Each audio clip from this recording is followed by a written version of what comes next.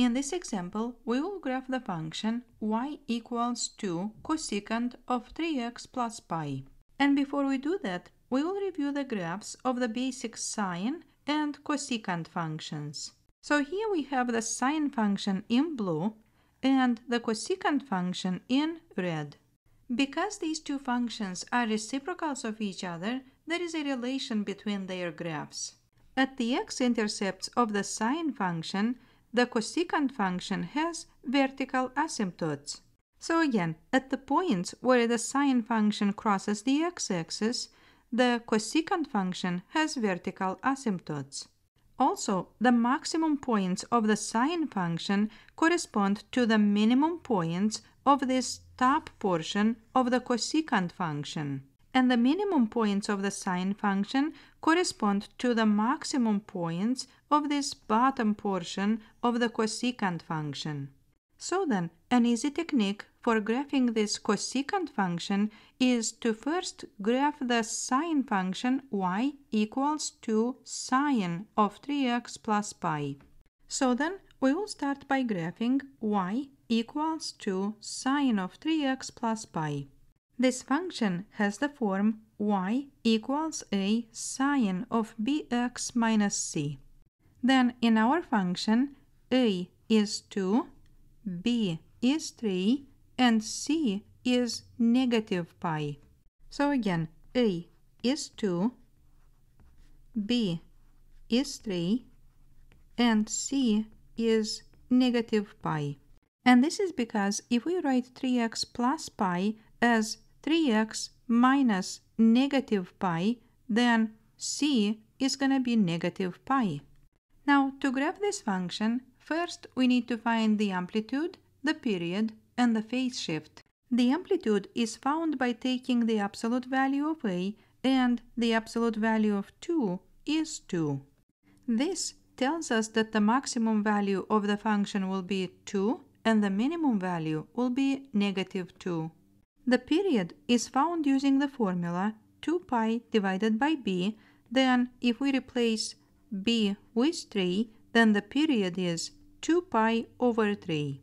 This means that the function will complete one cycle over this period. The phase shift is c over b, which is negative pi over 3. This represents the x-coordinate where the cycle will begin. I will start the rectangular coordinate system, and here we have the point where the cycle will begin.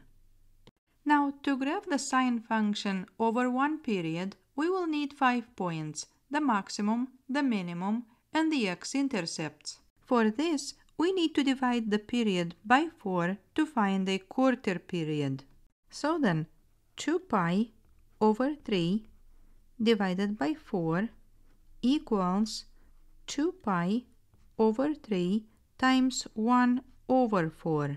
Then if we divide 2 and 4 by 2, then we will get that a quarter period is pi over 6. Now we need to find the x-coordinates of the 5 points, and the first x-coordinate will be negative pi over 3.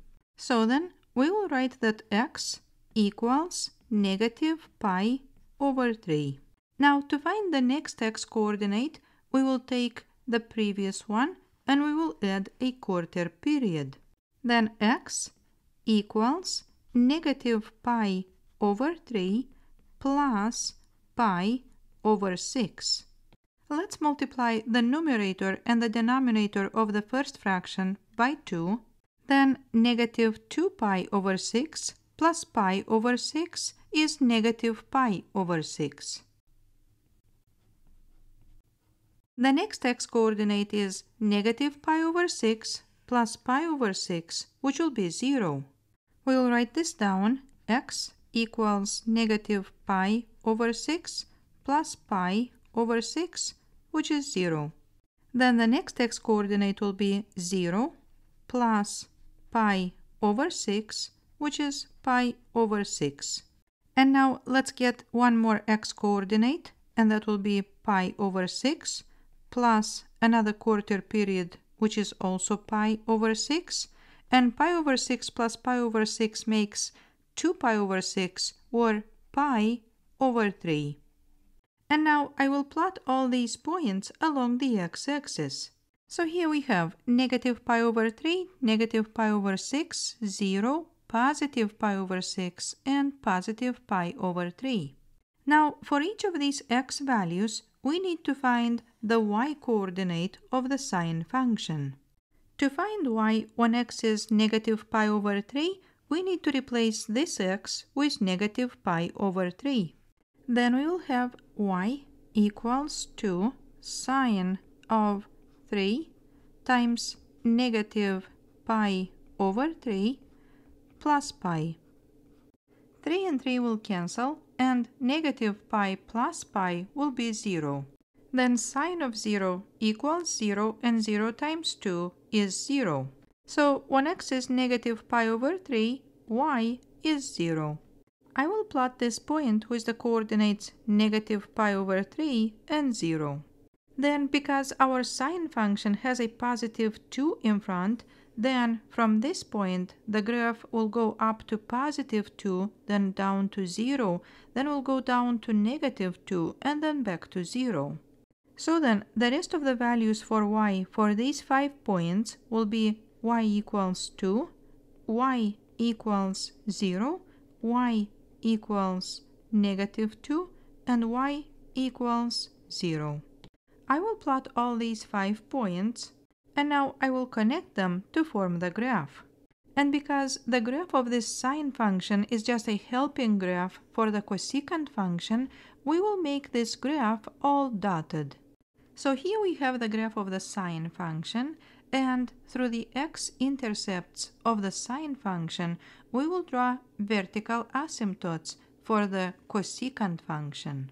So here we have 3 vertical asymptotes at negative pi over 3, at 0, and at positive pi over 3.